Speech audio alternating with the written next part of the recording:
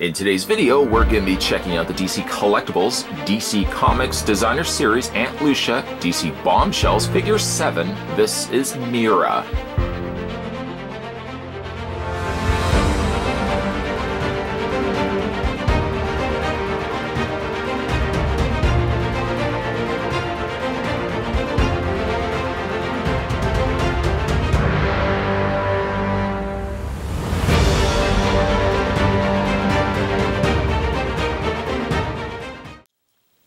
To find out how tall Mera is, let's go ahead and grab the tape measure.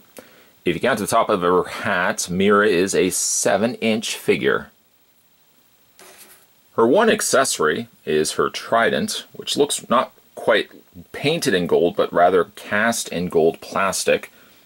It's actually a nice looking trident. The only downside, though, is she doesn't hold it all that well. Let me show you what's happening here. Her fingers are kind of in a weird sculpt. They're not close together fingers, rather than the fingers in the middle are close together, and then the fingers, the pointer and the pinky, are spread apart. You can fit the trident into her hand, but again, it sits really on the loose side. I mean, of course, you can also bring the two hands together, and she can wield the trident, collectively, with the two hands holding the trident together, but it seems odd the way that the hands are posed. Ultimately, if you just want to have her displayed with the trident in one hand, doing as such, she just doesn't seem to have a strong enough grip to hold it, and ends up it just flops all over the place. Your best route to go is just having the fingers holding the trident in hand, and then just kind of resting it on a surface, just keeping it upright like that. Speaking of, actually, while we're on the topic of her hand, one of the big problems I have with this particular figure is it seems like they played the figure relatively safe.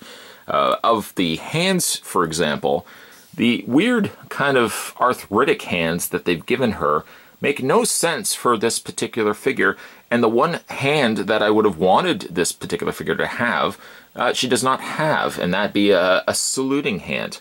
Even if we bring in the box, for example, there's the spine of the box, you can see Mera not only is a really beautifully drawn character, but also she's got the saluting hand. And unfortunately, they didn't include one with this particular release, that ultimately, if you just want to have her saluting, what you can always do too is kind of have it as if she's kind of flicking her hair up.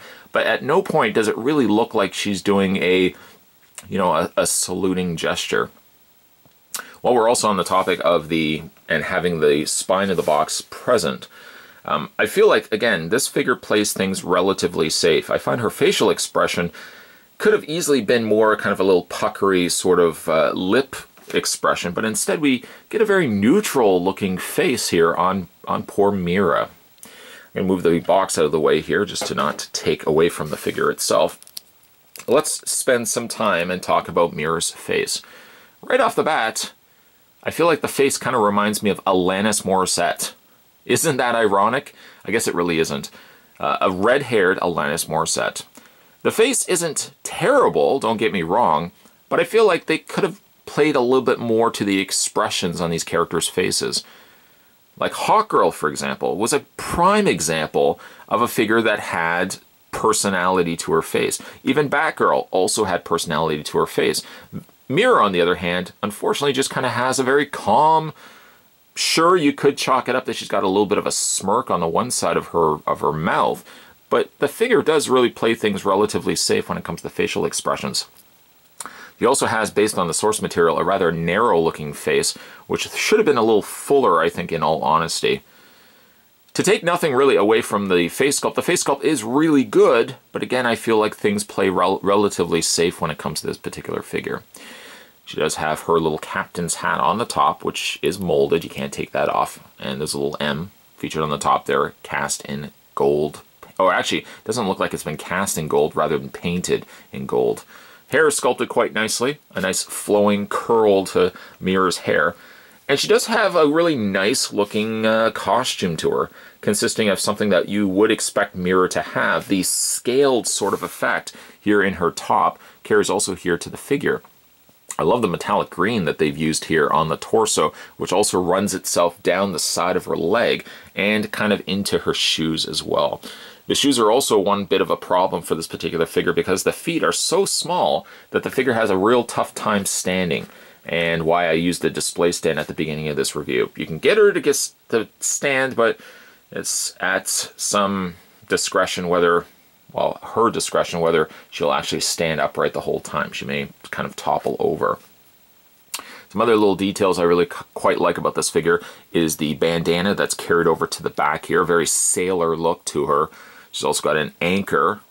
I'll show you here an anchor necklace that's on a real rope. I like that as well. And she's got some really nice paint applications. Again, going back to the green, the metallic green is a nice touch. The metallic gold also in her bracelets, in her belt. And she's got these little buttons as well on the front of her pants here. Speaking of her pants aren't quite white, rather somewhat a pearl sort of metallic sheen to it. That same sort of pearl effect is also carried over to the top bandana and also to the hat as well. Everything I feel kind of comes together quite nicely, and ultimately I just feel like the figure plays things, again, I want to go back to an original point I made, relatively safe. You know, she's not a terrible figure by any stretch of the imagination, but she doesn't have as much the playfulness that I would expect from like a Mera figure. Again, like Hawkgirl is probably looking to be one of my favorite figures from this particular wave, just because she's got the great paint application, great sculpt, but she's also got one fantastic looking expression, which unfortunately Mera just doesn't have here. Let's run through her posability. Her head is on a ball joint. As you could probably imagine, because of the nature of the curls in her hair, it makes things a little bit more trickier to move her head left and right, but you can move her head up, also up and down. Universal joints on the shoulders, which again are really, I say again, but the joints are really stiff on this particular figure, at times feeling as if the shoulder's telling you to stop. You can go a little further to get a full extension out from the arm, but it seems to want to catch on itself right at the top here of the sculpt of the shoulder, coming into the socket area of the torso. She has a swivel on the bicep, a double hinge on the elbow, and she's also got a rotation and hinge on the hand. An upper torso ball joint, which is actually right underneath her chest area here, and she's got a lower torso crunch leading itself into her belt area.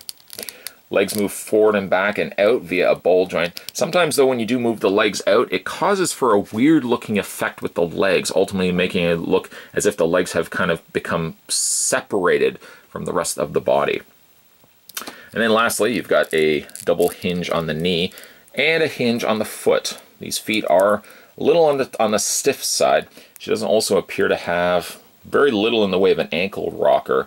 But again, all the time that you're displaying her, especially if you're displaying her a little bit more creatively, you may find you may want to bring in a display stand, as the figure does have considerable problems standing. DC Comics Mera by no means is a bad figure. I just feel like there was a potential that she could have had that unfortunately just didn't play out. The back of the package, the figure actually looks a lot better, but by no surprise there. Figures on the back of packages tend to look a lot better anyways than the physical figure in hand.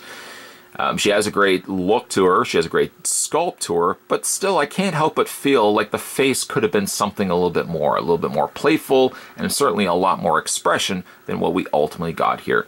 She's at the middle of the mark here. I don't feel like she's one of the worst figures, but I don't think she is as good, in all honesty, as DC Comics Hawkgirl.